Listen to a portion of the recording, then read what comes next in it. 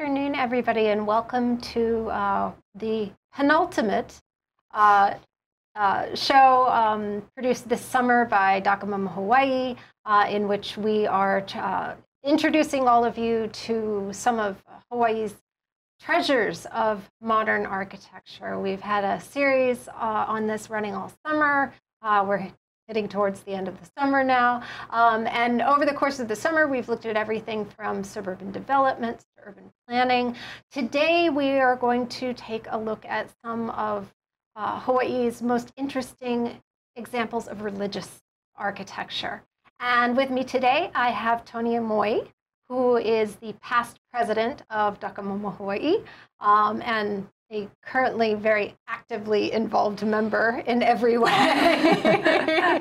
She runs things a lot of the time. And Tonia has a particular interest in religious architecture on the islands and was going to introduce both you and me to some of the more compelling examples of mid-century modernist Hawaiian religious architecture. So I'm really looking forward to it because actually I don't even know some of the buildings we're going to look at today. Thanks, Laura. Well, and part of Docomomo is having the symposium, and we have Sacred Places tour. So some of these will be on the tour, but there's just so many really cool churches out there because, you know, religion is like a temple to God, right? So people are willing to put money and to make something awe-inspiring. So that's why there's many beautiful and awe-inspiring churches. So, but before we get to some of these modern churches, we're going to start with the first slide, which is Kauai Church, which kind of everybody knows, but just to set a little context for Hawaii, and that is, you know, like, first, of course, there were the temples from the native Hawaiians, and then missionaries. So this is the big example of missionary churches in Hawaii, which is the Kauai Church, which is made of, so the local theme here is that it's made out of coral blocks, but otherwise it's a very New England style, right? It really reflects the New England style. So, and the next slide, so this is Hompahonganji. This is 1918. So this shows like a little development where people are getting into more culturally inspired architecture.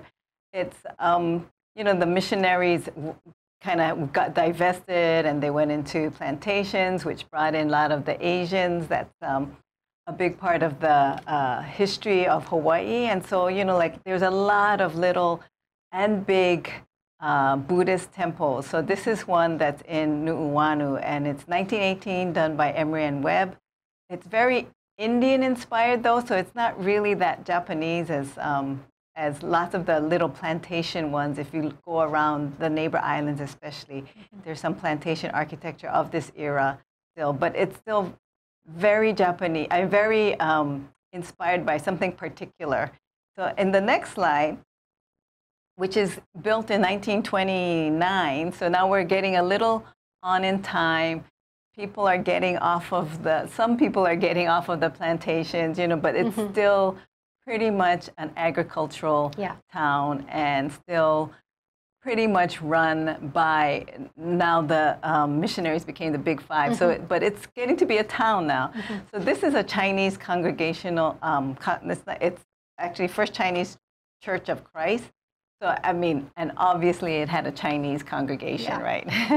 So, and this is done by Hart Wood, who's another very kind of famous architect. And this one is really interesting to me because, you know, Hart Wood absorbed some of the arts and crafts kind of influences. So you have this really interesting mixture of Chinese-ish design. I mean, it certainly doesn't look like any real historical Chinese architecture. Kind of creatively reinterpreted in an almost arts and crafts way. Right. And but basically, you know, the church that basically is a very Christian. You know, it's the same floor plan as he has, I think, for First Christ Church in Makiki. So it's very Christian, very Caucasian in its origins, but lots of Chinese decorations. This is a really interesting kind of conceptual precedent, though, to actually some of the modern churches that we're going to be looking at in a few minutes, though, in that Wood is trying to come up with something new here. Yeah. Yeah. You know, he's not just doing historical New England stuff. He's working on arts and crafts. Was pretty cutting edge at the time. You know, it was modern for that time. Yeah. So he's working within what was then a modernist style and introducing some of these Asian influences, trying to kind of come up with something that would culturally fit. Right. So in the late 20s and early 30s, there was a lot of that interest in regionalism in Hawaii. So and Hartwood was one of the key architects who kind of followed that path. So that's like a whole nother show. Yeah. Good stuff everywhere. Yes. And so the next church, which is 1931, kind of contemporary with Chinese Christian church and very close to the Chinese Christian church, is the Makiki Christian Church. And this was done by a Japanese architect, Heigo Fuchino. And it's literally taken after Himeji Castle. Yeah. So it's very, very Japanese and pretty literal in its interpretation of the style. But again, it's a time when people are trying to bring in cultural, you know, some little cultural things into the architecture, not just the New England style that everyone kind of brought in at first, right? So the next slide is just an article that we found, and this is for modern, you know, about modern churches, and it was just, you know, kind of like talking about the new look and how it's not at all like an old church anymore, and you don't look at anything the same way. But it was actually a good review for those modern churches for change, you know. And there's a lot of churches that start going into suburbs, right? So that there's expansion of suburbs after the war. Everybody's, you know, spreading out, and people are getting more money. So there's a lot of little churches that pop up here and there, no longer just that one huge congregation of a church. The only sad thing I find about this one is there's two that are gone from this picture. Oh, which ones? So the one on the bottom left. Okay. And the one on the top left. Yeah, the one on the bottom left is spectacular. It's amazing arrow. Yeah, arrow shape that shoots towards heaven. I have another picture of it because we took some pictures before it got torn down. The other one we missed, I think. These are just and we're going to look at some better photos of these, but I think what is striking to me is that they are so formally striking. I mean, these are very experimental, big geometries, really powerful.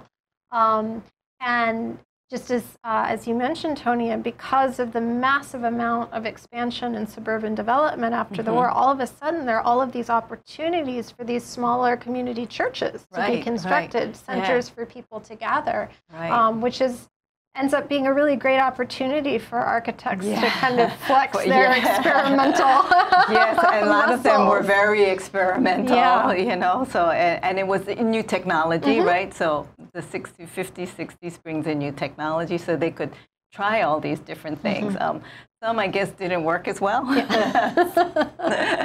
but a lot of them are still here. And yeah, that's interesting how we're talking about the expansion. I think most of these are not in Honolulu. Yeah, that would make sense. They're on the outskirts. So that's another pretty interesting thing.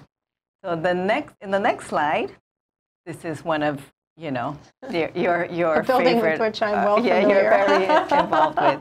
And so this is surprisingly 1953, which is pretty early after the war.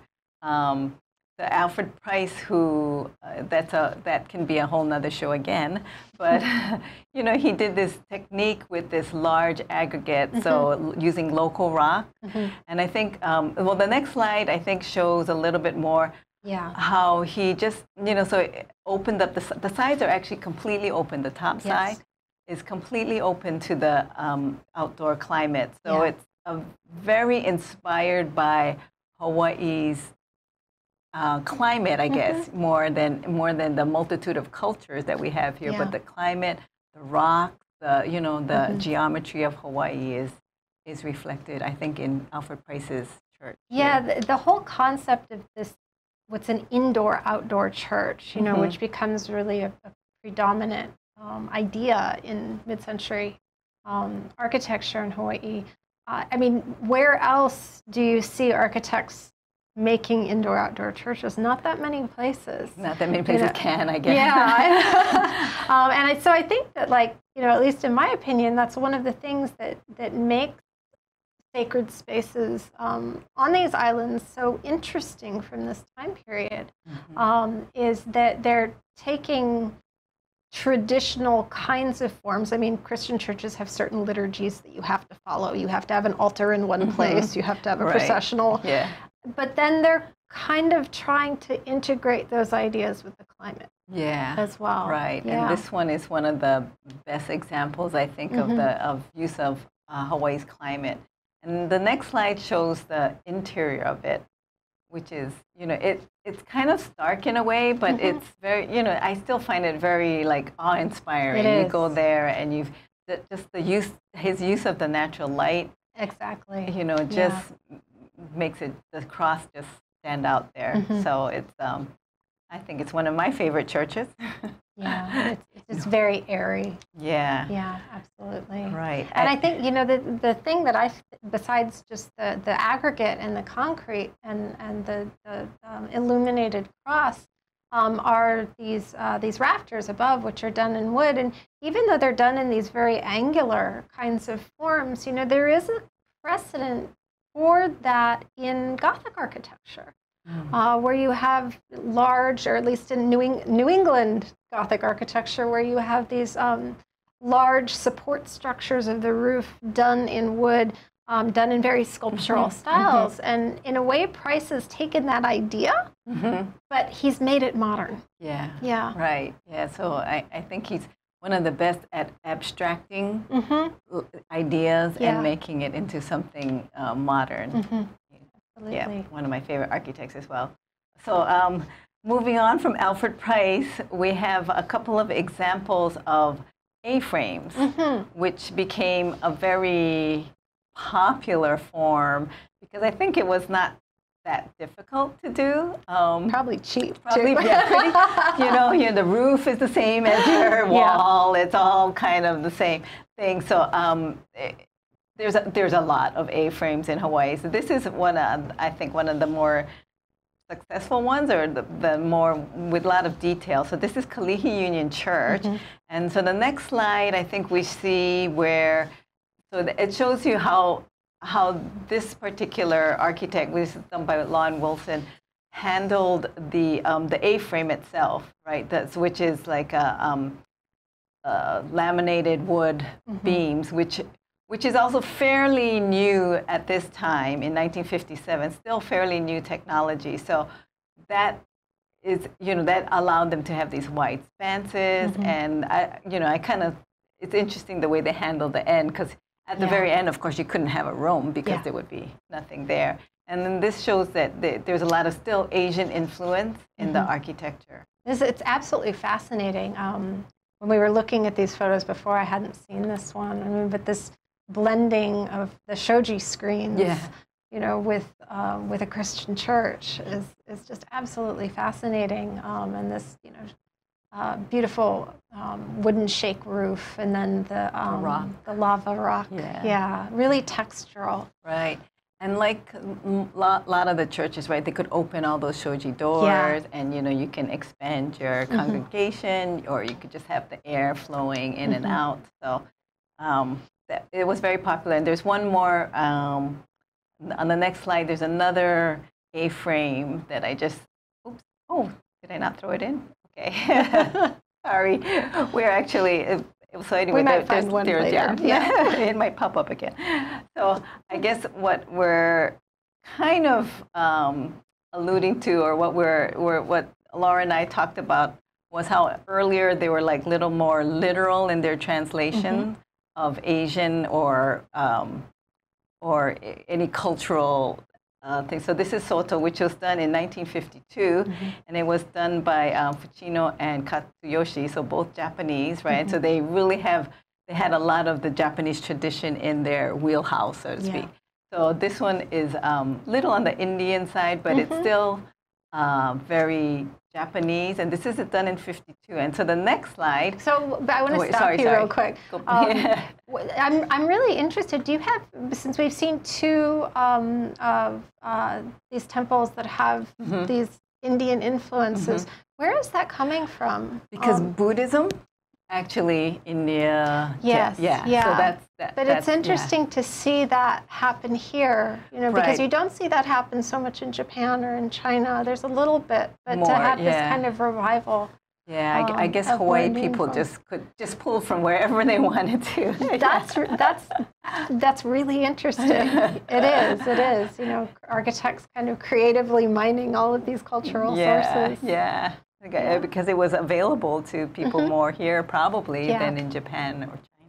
That's a good point, true.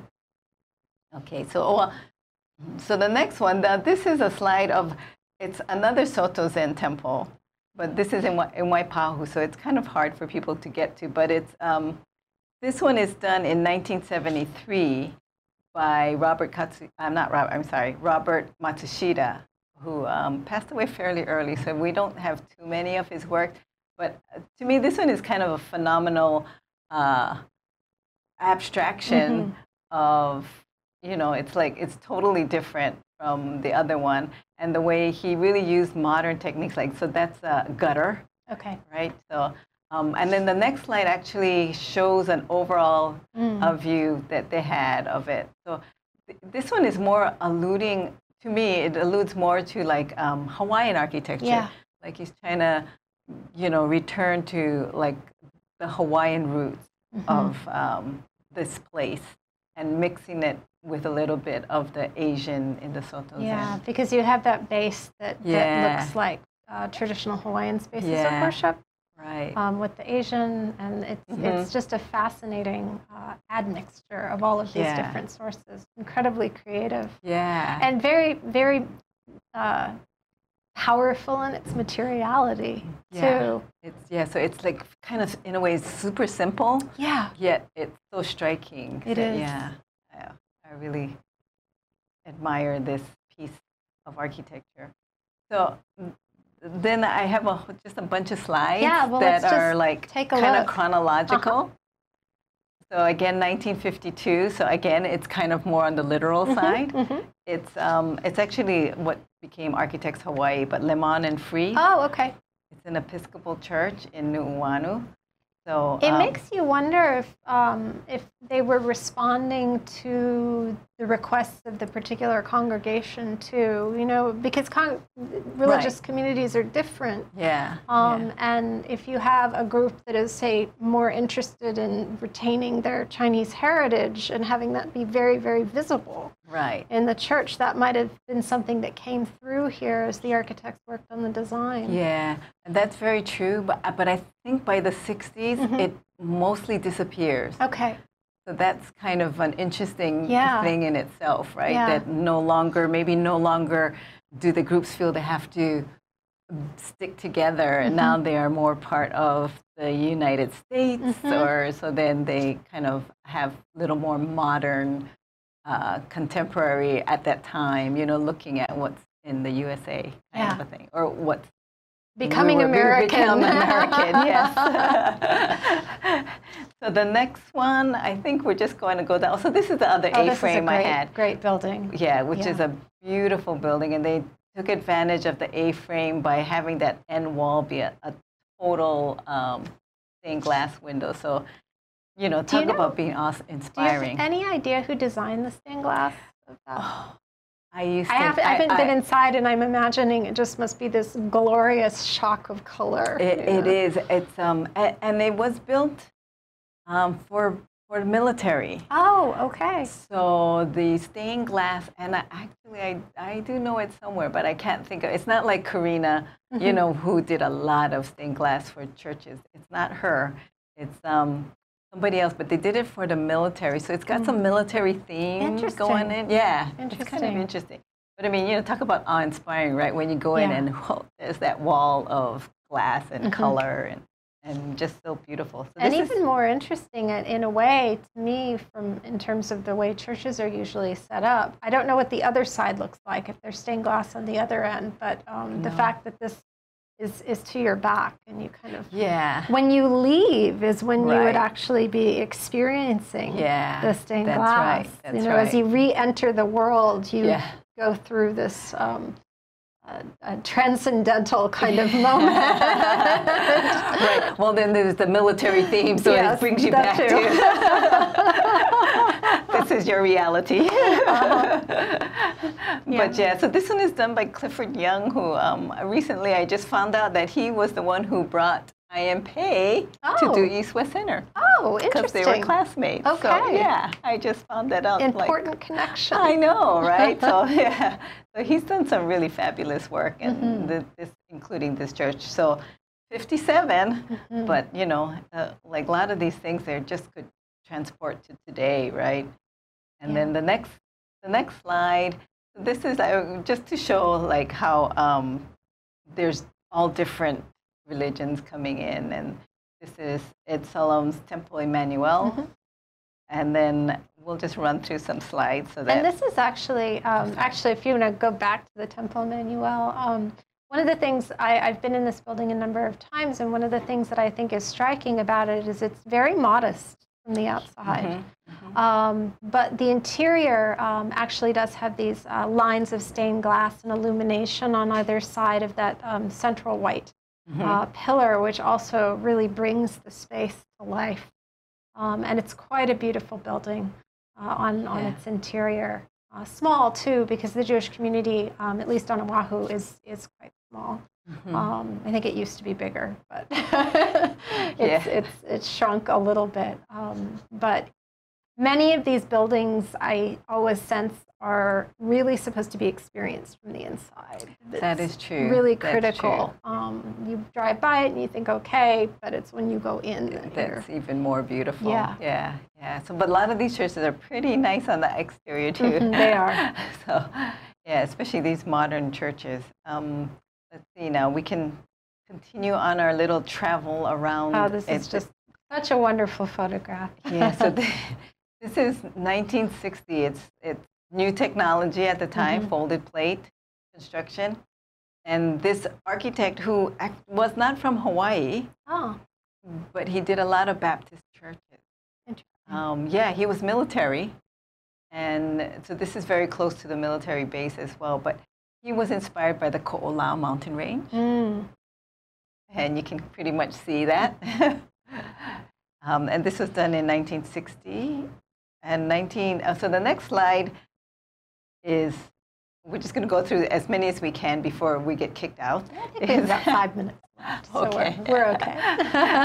So this is Harris Memorial Church. I think I have an interior shot of it. Can we see the next slide? Oh, no, I'm sorry, I do not. Oh, well.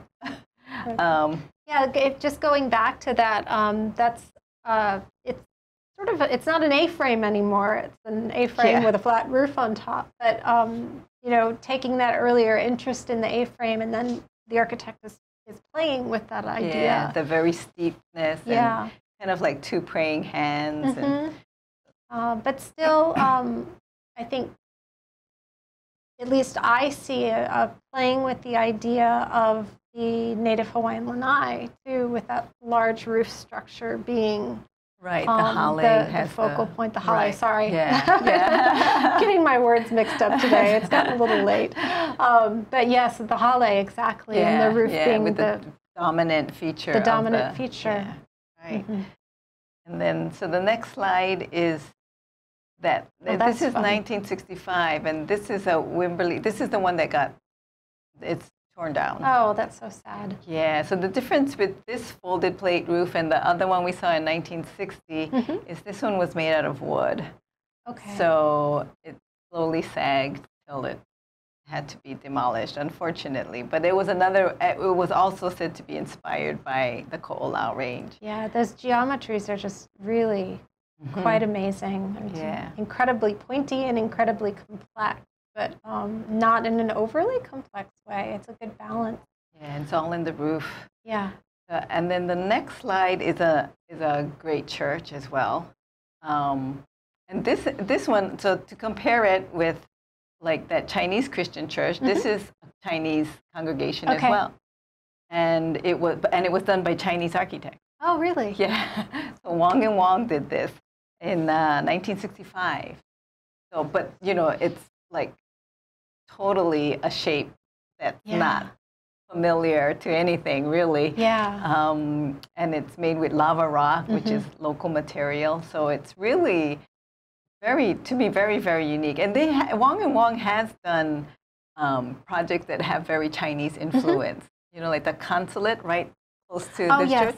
So that's Wang and Wang also. So they have some very modern. It's modern, but has some details in there. So this one is like very unique to me. It's modern, but because of the use of that lava rock, it has this timeless, ancient quality to it. Yeah. And almost, you can almost see it like a heiau, but not really. Yeah. It's straddling the old and new, I think, in a really effective way. But also, as in some of the other churches, evoking the steep mountain ranges. Right. Yeah, and it's in a different way. And then that, you know, like acting like a steeple in the front. Yeah. And Yeah. So it's got its church features, but just done in a very different way, right? That might be one of the more creative examples that I think we've seen so far. I would have liked to have been in the office listening a fly on the wall. like, how did that shape come about?